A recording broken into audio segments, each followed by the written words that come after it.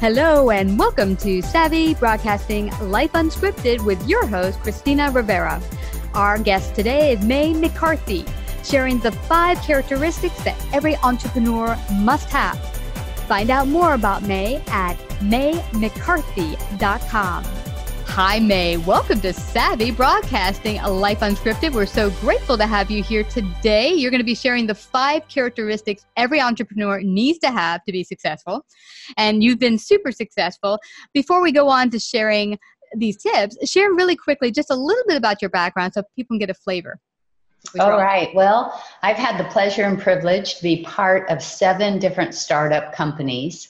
My largest was about 120 million in annual revenues in the telecommunications industry. And I've been involved in lots of different industries, for everything from fashion retail, both domestic and international telecommunications, as well as software and equipment for large hospital systems to automate their drug distribution processes. Wow. So lots of different industries. But one thing I know that they all have in common is that they're all businesses. And you have to plan. You have to execute on your plan. You have to make sure that you are providing a service that people need or a product that solves a problem, and also make sure that your customers are on board with your purpose, and that so are your employees and all of your stakeholders. Absolutely. And you also wrote a book, correct? I've written 2 books. Sure. The first is called The Path to Wealth, 7 Spiritual Steps for Financial Abundance. And the second is called The Gratitude Formula. And I wrote that primarily because people were having great success with the path to wealth for the goals that they believed they could achieve. But there were some goals that they had that were much bigger that they didn't quite believe that they could achieve. And so the Gratitude Formula helps them to shift their beliefs to possibility so that they can achieve those giant goals as well. Wow. And it's amazing the power of gratitude. And I've seen that work in my own life, that you just put aside and realize, you know, you're complaining about what you don't have. I want this. I don't have my dream here. And then if you open up to your heart and saying, here's all the blessings I do have right now, you begin to see it's everywhere. And then you open up the opportunities for more blessings to come. It's amazing. Yeah. And I'm a big believer that wherever you're putting your attention, you're actually dictating to your subconscious and this wonderful intelligence that shows up through intuition and through other people. Whatever you're putting your attention on, you're telling all of those powers to illuminate evidence of whatever you're putting your attention on. So if you're always putting your attention on lack, guess what? You're going to see more and more lack. If you're always putting your attention on the competition being better prepared, then guess what? They're going to be better prepared and get more sales than you. If you're always putting your attention on success and serving your customers in really valuable ways and facilitating fabulous fair exchanges of value and providing superior products and services, guess what? You're going to have innovation and creative ideas to execute in accordance with whatever you're putting your attention on. That is awesome and so true. So does this fall in line with the 5 characteristics every entrepreneur needs to have? Well, it's really interesting, this topic, because I go into university classrooms a lot, and I also mentor a lot of small businesses. I'm an angel investor, and what that means is that I invest in companies whose founders I don't know. This is usually after the friends and family and bootstrap rounds, and they're actually going out for private placement money. So I look at about 100 different pitches. And when I look at a deal, I always look at the characteristics of the founders and the executives and the team that are going to execute on the plan that they put out there. And what I've noticed is that not every single person is really equipped. They haven't built up those characteristics that are necessary for really becoming a successful entrepreneur. So I have 5 of them for you. The first is that you've got to be a risk taker. You have to be comfortable with risk. I remember selling everything and mortgaging my house, Wow. two mortgages in order to put everything into businesses. And just kind of taking a crapshoot, but I was a risk taker. I believed in what we were providing. And so if you are risk averse, if any of your audience is risk averse, they want to really ask themselves, am I a better executive who can create and execute on plan while somebody else takes the financial risk? Or do I have what it takes to risk it all on a business that I want to start? The second is vision. And what I mean by that is you need to see well beyond what life looks like today in the business environment. And for instance, in my last company, one of the things that we knew we wanted to solve were people dying in hospitals. People were dying because there was no validation that they were getting the right medications at the bedside. So many medications look and sound alike. And so many medications come in different units. So you might have a 10 milligram, a 20 milligram, a 50 milligram. If you're given the wrong dose of any medication, it could kill you. Whoa. And over 100,000 people were dying every year. So we wanted to put a system in that helped save lives.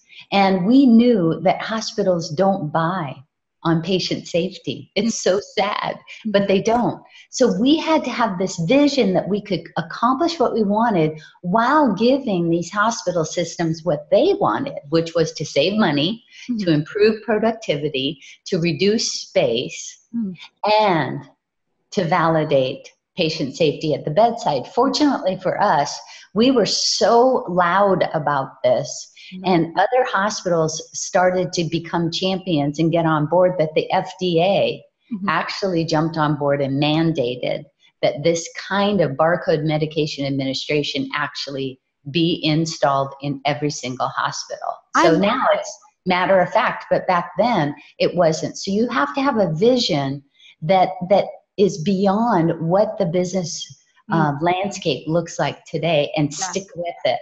Yeah, I love that, May. I love that. I love that because I also, this makes it that much safer. And I think what you did for the hospitals is make it so they get less lawsuits. So I think once they could see the value of how this is going to really save them in money and lawsuits later on, because they're going to really be able to serve their patients a lot better. Right, but unfortunately for pharmacy ends up being one of those departments in a hospital that can be, 15% of the budget. But their stuff is not charged separately unless it's a cancer hospital. Usually you go in for a procedure, the drugs just come along with it. So it's a flat price for the procedure. And so in the hospital world, administration looks at pharmacy as just an expense. So what we could do to help pharmacy install this sooner is to help them save money. So we put in a just-in-time inventory system with giant revolving shelving units and tricked out software so that they could have a more efficient, in fact, like at MD Anderson Medical Center, it was taking them 8 hours to get the drugs pulled and up to the floors in their hospital system. Wow. With our system operating, and we changed the way that they pulled medications off the shelves and automated the whole process, they were able to complete that task in 90 minutes versus 8 hours.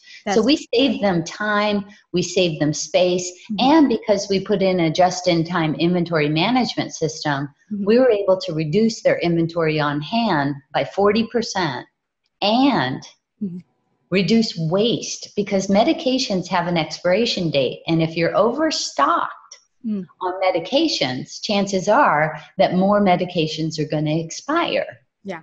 So by reducing the overstocking and allowing them to move medications around their whole health system because of our enterprise-wide software, we could identify the medications that were just going to expire and get them to another one of their hospitals in the network so that it could be used up before it expired. They were throwing away 4% of their $352 million drug budget. Wow. And we were able to significantly reduce that as a result. And we did that for many, many, many hospitals across the nation. That's fabulous. That is totally how to see vision and put it forth. Now, what's number 3? Number 3 is creativity. Hmm. You know, so many people get stuck. You know, as you know, when you're working with other business, especially business to business, when you're working with other businesses, they have a way that they like to do things. And everybody's risk averse, right? They just want to get as much productivity and as much as they can out of doing it this way. But you can be really creative and come up with some very slight changes Mm-hmm. that make everybody's life easier. Yeah. And so when you have those creative impulses, make sure that you really vet them out. Don't just throw them away because it's not being done. Mm-hmm. Make sure that you take the time to really analyze that.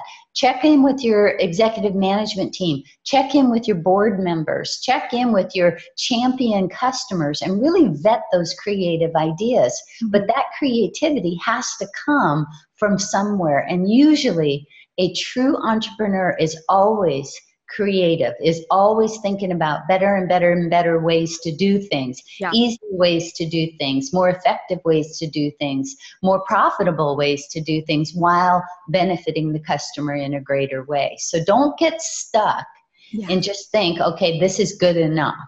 Always be creative to improve. The 4th one is tenacity. You're going to get a lot of people that say, oh, you just can't do that. Oh, that's not going to work. Oh, imagine years and years and years ago before the internet that Jeff Bezos came to you and said, I'm going to let you buy everything that you want and have it delivered the same day. You'd be like, yeah, right. That's not going to happen. Well, look what's happening today. He's tenacious, absolutely tenacious. And Bill Gates, same thing. I mean, he wanted a computer in every single home that people could access information to improve their lives. Mm-hmm. So be tenacious, even if it seems like a far out idea, like taking out shelves in hospital pharmacies and putting in automated revolving shelving units that you can't see the drugs anymore except for one row that pops up in your view. Mm-hmm. I mean, that just seems so far out there, but be tenacious. Even if people say no, make sure that you don't take no and you keep going. If you really believe this is the right solution or the right convenience. And then finally, you got to have passion. Yeah. If this isn't something that gets you so excited.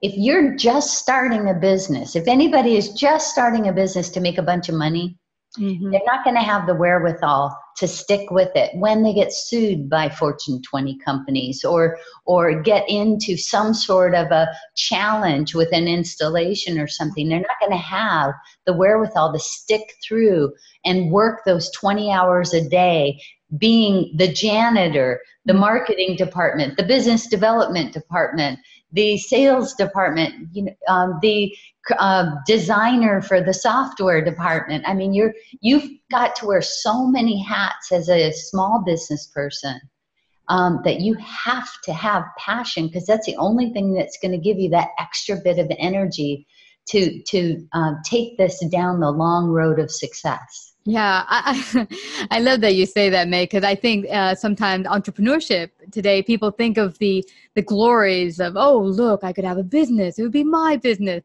But not thinking about all the little sordid things. Like at first, you're not going to be able to have a staff. You're going to have to be the entire staff.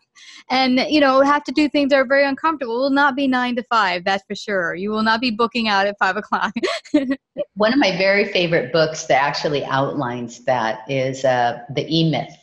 And I highly recommend that your listeners and viewers go ahead and get a copy of E-Myth, because it's entrepreneurial myth. And if so many people, they'll be a fabulous salesperson or technician or baker or hairstylist or financial planner or what have you, and they're working for another company and they're responsible for bringing in most of the business. And the natural step that in their mind is, wow, if I just go off on my own, I'll make more. But guess what? There are lots and lots of things that your company is providing that you might not be aware of. They're taking care of the 401k and payroll. They're taking care of the leases for space. They're taking care of the marketing. They're taking care of the support staff that's helping you to do your job. If you go off on your own, you've got to do all of that, including business licensing, insurance, finding space, utilities, all of those things that you might take for granted that are being provided for you. So before you go off and start your own business, make sure that you read the E-Myth and also put a business plan together. Make all your mistakes on paper first, and it will save you a whole bunch of money and time. Well, this has been so fascinating. Great tips and advice. Thank you so much, May. Before we go, I want everyone to find out where they can find out more about you, get a copy of your books. How can they do that? Oh, they can go to maymccarthy.com. There's lots of free information at maymccarthy.com. Lots of videos, samples of my books, tons of other free stuff that's available, and including a list of all the events that I'll be speaking at around the country and some retreats that are coming up to help people have a perfect and prosperous 2020. Awesome. Well, I thank you so much for coming to share your great gifts today on Savvy Broadcasting, Life Unscripted. Thank you so much, May. Thank you, Christine. If you like this episode, please share and leave your comments. To find out more about paid sponsorship opportunities or how to become a guest, email Christina at lifeunscriptedradio.com.